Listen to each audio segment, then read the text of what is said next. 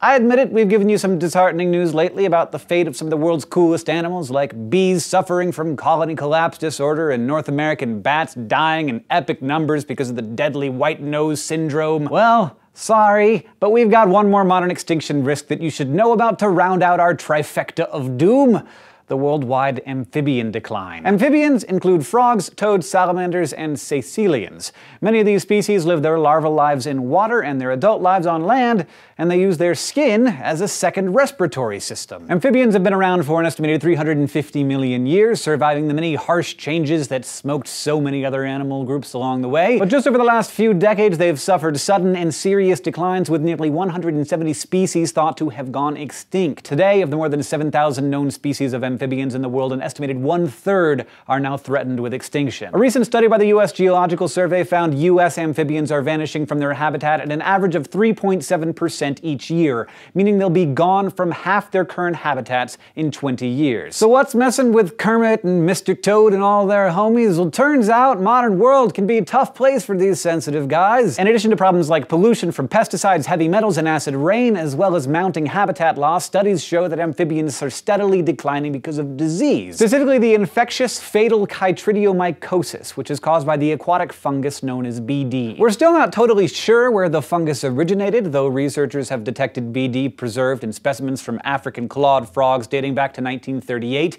This was around the same time that these frogs were being shipped around the world for use, oddly enough, in pregnancy testing.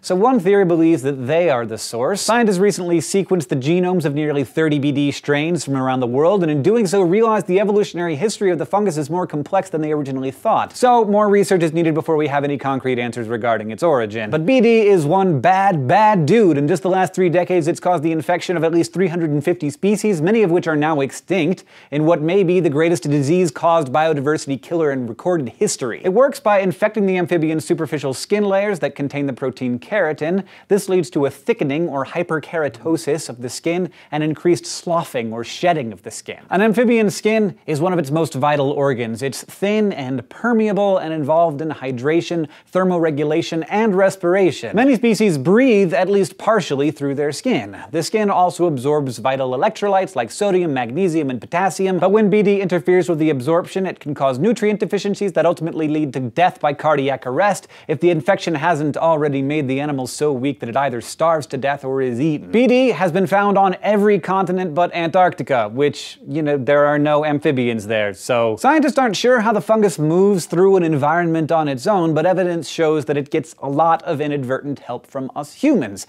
mainly through the international amphibian trade, for use as exotic pets or human consumption, particularly frogs' legs. Climate change may also be aiding in the spread of BD. Warming temperatures, extended droughts, and general changes in the timing and amount of precipitation will affect the life cycles of amphibians all over the world.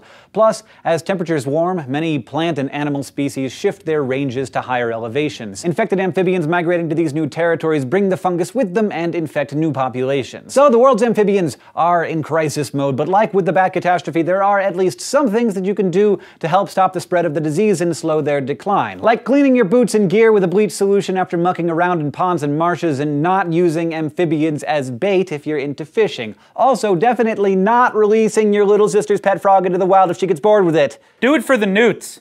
Thank you for watching this episode of SciShow, and thanks to our cameo from Craig Wheezy Waiter Benzine. If you want to continue getting smarter with us here at SciShow, you can go to youtube.com/SciShow and subscribe.